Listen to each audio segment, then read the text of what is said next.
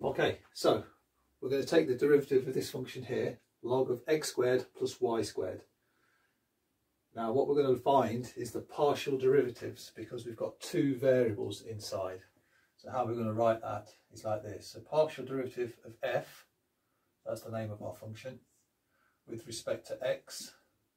And we're also going to find the partial derivative with respect to y. So partial derivative of f with respect to y. So how are we going to go about doing that, because we've got this inside a log function here?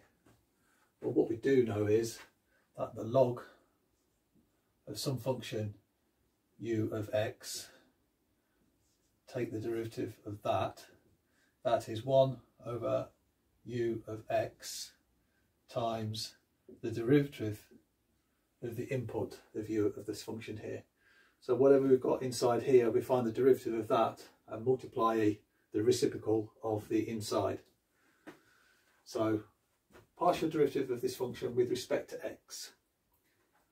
So we've got log of x squared plus y squared. We've got this to help us. So what we do is we treat the y squared as if it's a constant.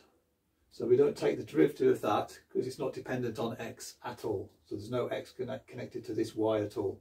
It's just only with the plus next to it. So we can deal with the x squared separately.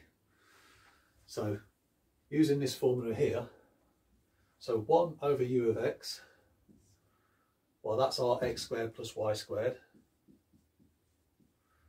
And then we're going to multiply that by the derivative of this. And as we're doing the partial with respect to x, we only take the derivative of the x squared, which we know is 2 of x. So then we multiply this by 2 of x. The derivative of a constant will then disappear. So for example, if that was 4, derivative of 4 we know is 0. So then we just multiply that by 2 of x, and then we're left with 2x over x squared plus y squared. And there's no more simplification we can do for that one. So that's our partial with respect to x. Now we're going to find the partial with respect to y. So same thing as before, we've got this function here to help us. 1 over u of x times the derivative of u of x, but this time we're taking derivative with respect to y.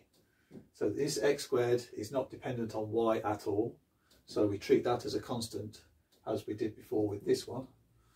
So we can write this down here. So 1 over u of x, which is x squared plus y squared, and then multiply that by the derivative of this with respect to y. So as a constant that will become 0 plus, and then y squared is just 2y. So then that will give us 2y over x squared plus y squared.